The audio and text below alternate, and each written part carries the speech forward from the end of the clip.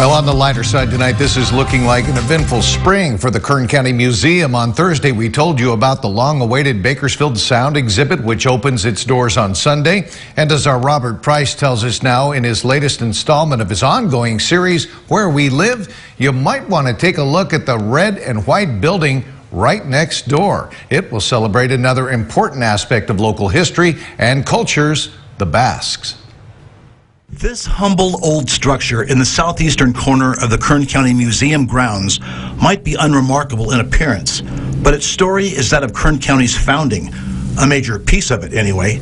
It's the story of the Basque culture in America, the people of the Pyrenees Mountains connecting Spain and France, who settled here starting in the late 1800s, mostly to herd sheep.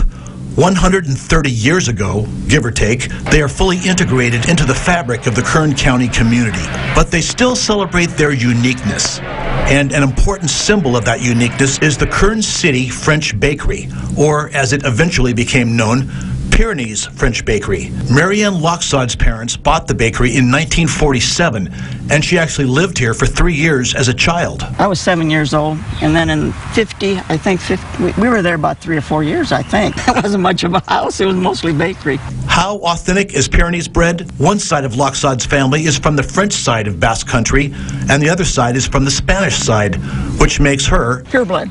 Which ought to satisfy any questions about the authenticity of this new old exhibit.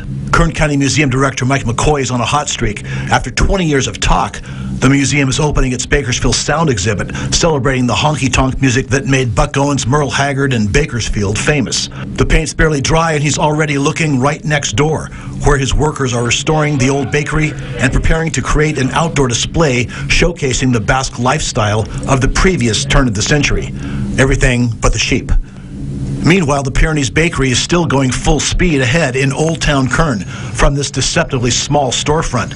That's the Pyrenees French Bakery for you, a story that spans not just decades, but portions of 3 centuries. And that story is finally getting the treatment at the Kern County Museum it has long deserved. In Bakersfield, Robert Price, 17 News.